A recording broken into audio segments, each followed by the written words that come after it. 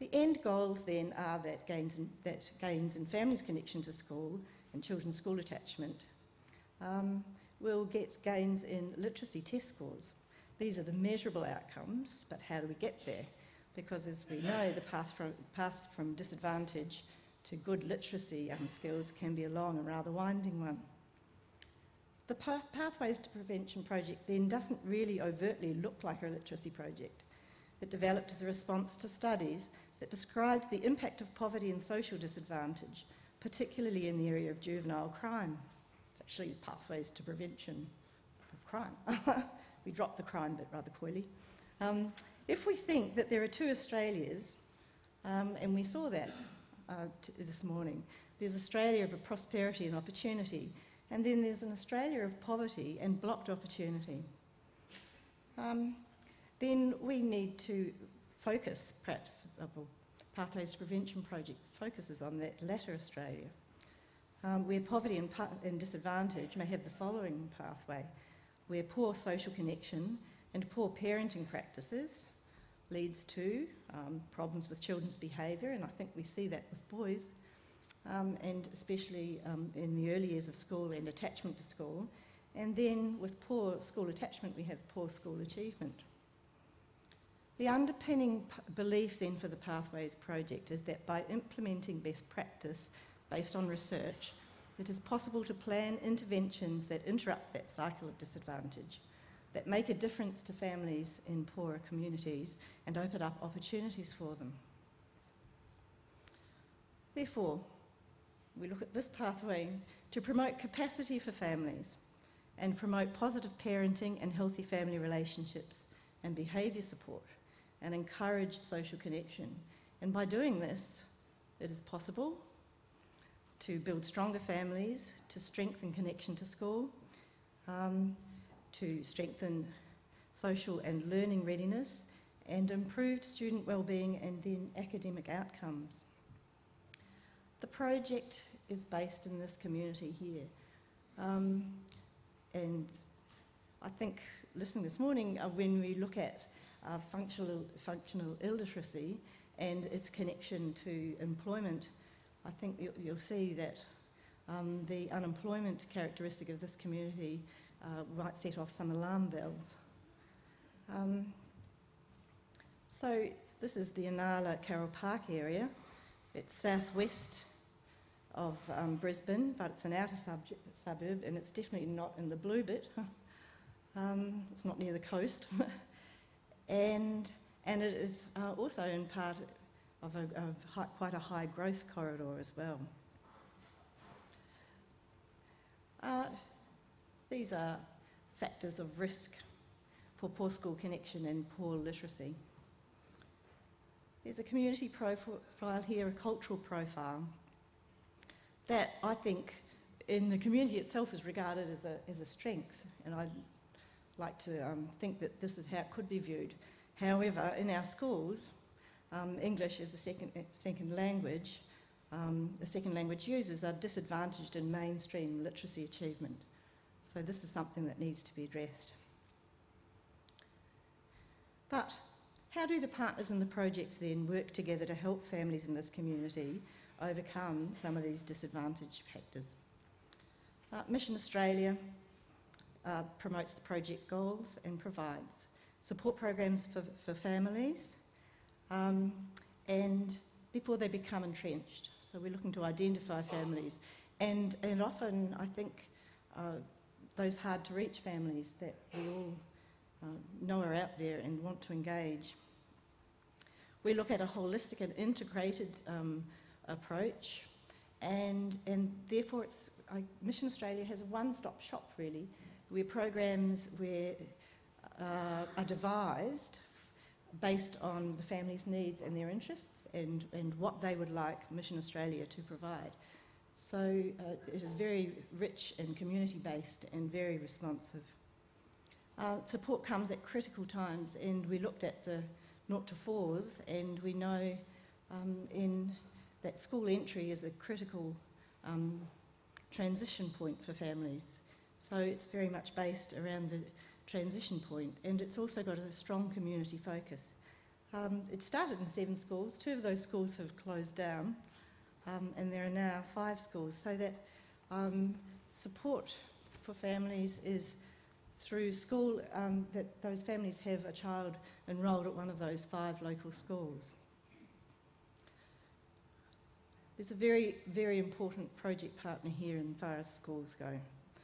And schools, therefore, have a key role in providing opportunities for parent and caregiver participation. And this is a key, of course, for family connection. And we're looking at sort of social well-being and attachment. So this is critical that schools play their part here. And there's always been a recognition in this project that partnership is the key, and that families and family support services cannot do it alone. They need the support of caring and responsive institutions like schools. But neither, of course, can schools do it alone. Schools cannot achieve results by focusing solely on test scores and working kids and underachieving kids even and ever harder. To achieve better outcomes for their students, then, schools need to create a school environment where students and families thrive. And to achieve this, they need to work in partnership with agencies like Mission Australia. And so Mission Australia have obviously provided a wonderful resource for these local schools, and that schools could refer families directly to them, and they were prioritised. Of course, for school attachment, it's important for a school to be very welcoming. And one of my jobs, and a wonderful part of my job, was to help schools set up spaces for families in schools. And these are known as family rooms or parent centres or community rooms, some of them are called. And in all of those schools there are dedicated spaces for families where families can come in and feel very comfortable. And these spaces are ideal for programs, so that a lot of the Mission Australia support programs were actually based at school wherever possible. These family rooms were also ideal for one of the really very lovely programs, which are the pre-prep programs, and getting in families at before the formal transition stage. So we're getting in families with babies and pre-prep children. And of course, schools have a very critical role to play when we're looking at evaluating, because we think we have some measurables, when teachers do play a very big part in recording the literacy assessment and completing teacher questionnaires on school readiness rating and behaviour. And they also, we're doing student wellbeing tests as well. And from this Mission Australia Pathways to Prevention project initiative has come a very useful tool that's clowning around, that looks at school, that it's a computer game really, so children love to play it, and it measures quite accurately how happy kids feel at schools, and so that's a really very useful tool that's come out of this project. How will we know if we're being successful? And I've talked about that. Parents themselves do a parent survey, teachers do surveys, there's a student measure clowning around, and we also are looking at literacy results. And a unique feature, I think, from the Pathways to Prevention program is the partnership with Education Queensland, in that the project can actually access students' literacy results, so that the NAPLAN scores are available. We can track students' academic achievements, and therefore I think you can see that this project's in there for the long haul. It takes a long time once you've got a huge database to start looking at analysing the data. So, but we are there for the long haul, and we can track students' academic achievements throughout their schooling. And when that's combined with records of families' pathways involvement, and it's recorded, there's going to be a lot of data coming through in the next few years that we can draw down and have a look at, and how effective this is. We already have some signs of how effective it is. Happily, we can see a good link between family involvement in support programs and their feeling of self-efficacy and their connection to school. And we hope this trend continues. But of course, how do we get there? How do we achieve good results with families? We run programs like this. This is the Mission Australia Pathways programs that offer group support, parenting, and particularly behaviour management. There's parent support for various cultural groups that the Inala Carroll Park community is very rich in. It's Vietnamese, Indigenous and Pacific Island population, and more recently, of course, there's migration there from families from the Horn of Africa. It offers craft groups in nutrition and health, and also there's financial literacy in there as well. And also not just group work, but also individual support for adults and families who are doing it very tough. The Pathways programs also offer programs for adults and children. The group support comes through the playgroups that are often culturally based and run very similarly to the language nests in New Zealand, where the home language is valued and strengthened, and cultural connections are also strengthened as well. But you see down here there's also the multicultural school playgroup. It was something that I was very much involved in, and they very often have a more explicit role in connecting families, particularly into schools, where we use the family rooms. There's also a program there that's a transition to school program, a STEP program. This is a family room at Inala, and this is a little group of little ones who are at school very early, who feel very much at home at school. So do their parents, and lots of happy things occur when parents and young children are having fun at a school. And I'm going to take that little group and take them out of school just for a moment, because this is the Inala playgroup, and this group is actually sitting at the bus stop waiting to go on an excursion. And the excursion was to the State Library. It was a wonderful literacy event from start to finish. Not only is this group very connected to school, but they are able to explore outside and find places like the State Library, which actually is very direct bus line from Inala to the State Library. Many of our parents didn't realise this. We're quite stunned when we got onto the bus and the bus driver said, "Don't need to pay." It was an all-day excursion that was free. We came to the State Library, we stayed, we had some time at the corner. The children were read to, there was a puppet show, they had a ball. It was a literacy event, of course, before we got here, because we had to find out which bus to get on and match up what we knew was the number and the name that we should be seeing, and to get on the right bus. And we also had maps, because we had a picnic with us, and we were looking at where to find, well, first of all, the State Library, but there again, where to find some tables to have our picnic. When we got here, we were delighted to discover that the Glenala High School, which is just down the road from us, had a showcase window, and they were showcasing some of the names there, some of our families recognised. That was a delight. The other wonderful thing on that day was that in one of the spaces there was a display of a Vietnamese display where people could put on a little flag on the wall where they'd come from, so their journey to Australia. And as you can see from this little group, there was some Vietnamese families. I just have to tell you, we did take their mothers and fathers, and there were grandparents. They just stayed behind the camera. And so we actually put a flag, some of our Vietnamese mums put flags to say where they came from, and we put a flag on there that said we were here and we had a lovely day. And we'd come from Inala, so that was our journey.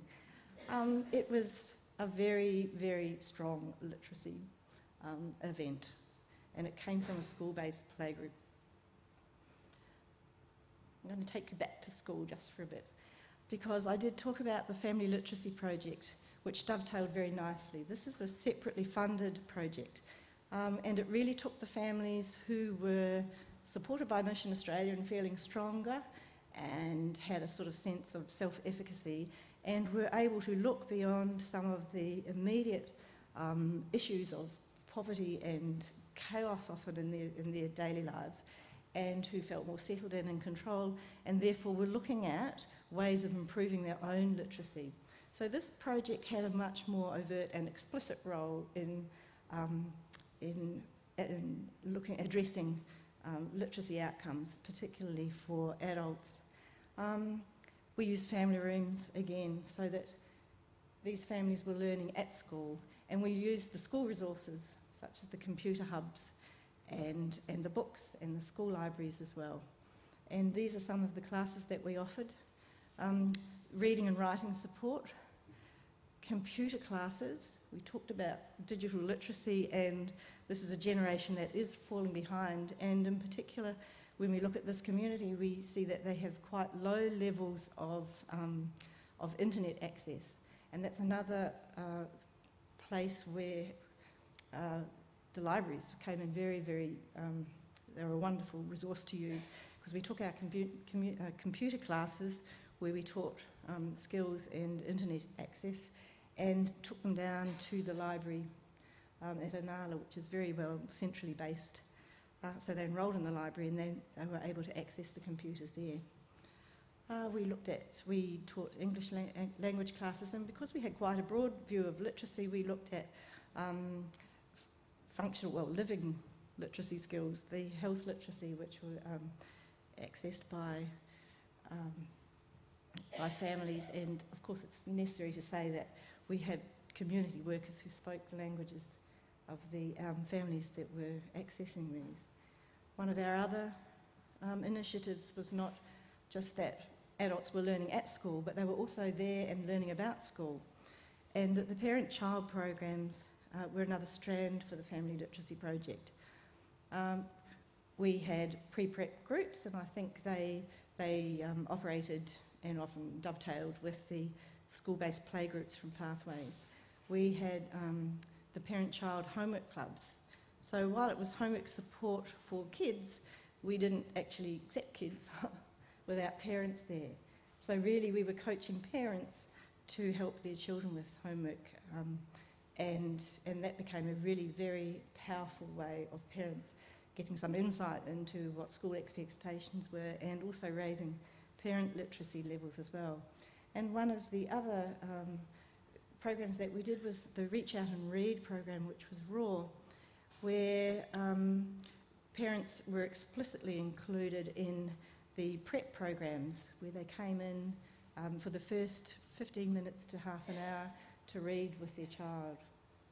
We want parents to read with their children. Parents say at the end of a long day, there's too many other things to do. How can we make the time? Which is why we caught them early. These are parents who bring their children into the prep, and they're there, and they might like to stay for another 15 minutes and do something very valuable. And here's a picture of one of our raw Reach Out and Read mornings going on, where parents, this had a very high uptake of parents. We had a good group of parents interested right at the beginning.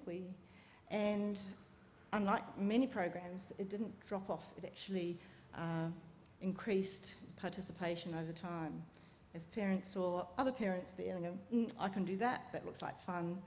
And some of the outcomes from this I will just talk about very quickly.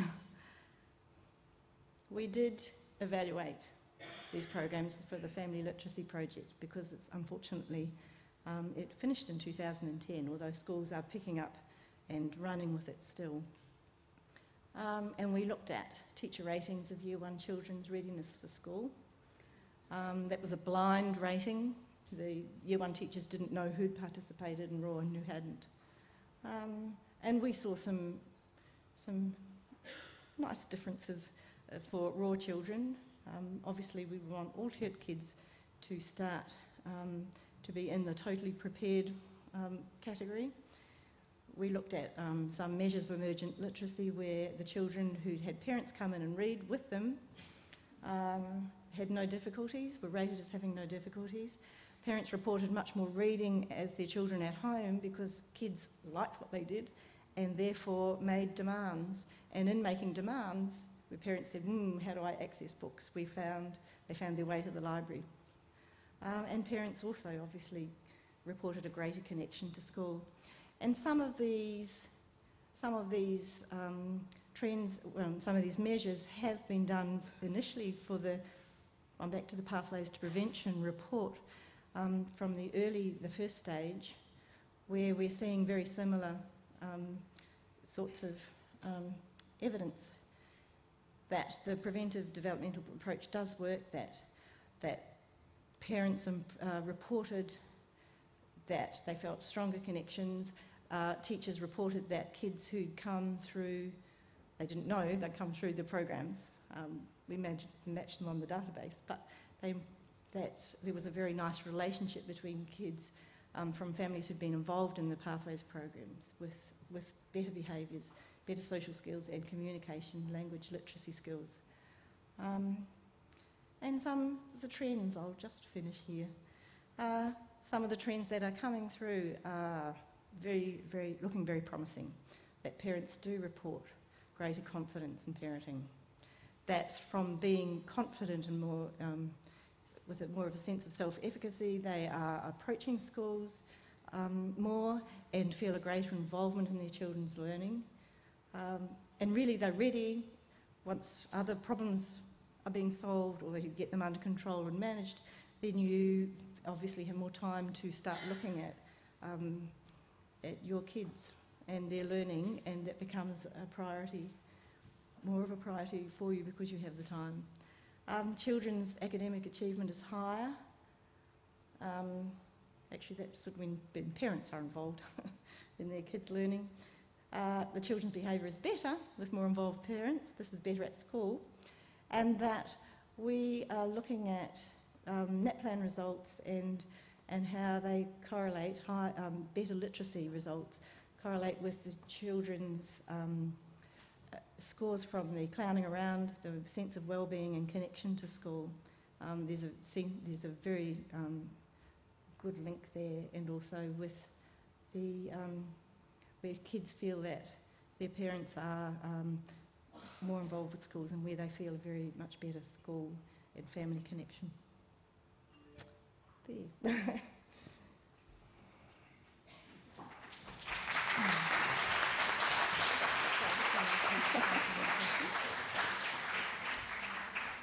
Thank you very much, Heather. We're running close to lunch. However, we've got time for 1 or 2 questions of Heather or Deb. So have we got any questions at all in the audience? Yes. The microphone's coming to you, so we'll just have that if we can for the webcast. Sorry, just a quick one, Heather. The RAW program, were the parents doing that before school, the reading before school, or at the first session of school? No, they were in the first session of school.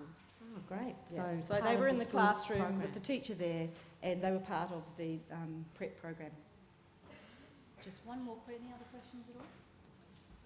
Just one at the back there. Right at the back, on the left-hand side. Left-hand side.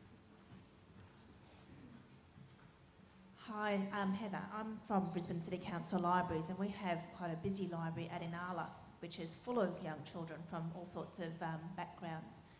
Did you talk to them at all about using the public library as well as using the school library in your sessions?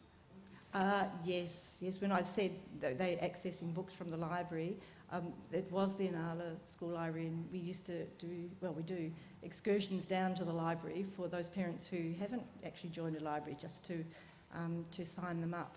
But also we know the sessions that Inala Library have, so we obviously advertise them, and we try not to timetable our programs at the same time, so that parents might access a number of related but different programs around the similar theme right through the week.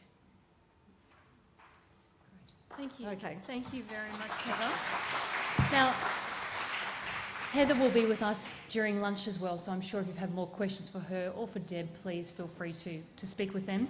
What I wanted to say in closing, that I think we heard a very passionate and holistic approach to the literacy issue in the Inala-Carra Park area, and it showed how programs are really working in the community, picking up a lot of the threads that Bernard was speaking about this morning in terms of volunteerism and also this notion of social cohesion. I think that project was very much bringing all of those elements of school, parents and home connection together. The other good news is there were some good results coming through.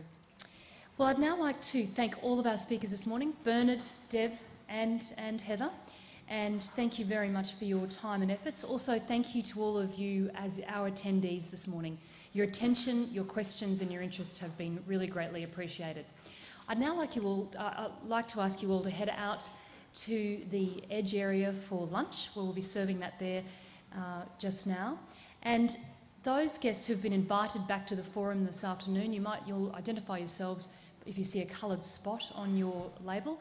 We would like to have you back into the room if we can by about 5 to 1, please, so we can kick off this afternoon's discussion forum. So, have a great lunch and we'll see you this afternoon.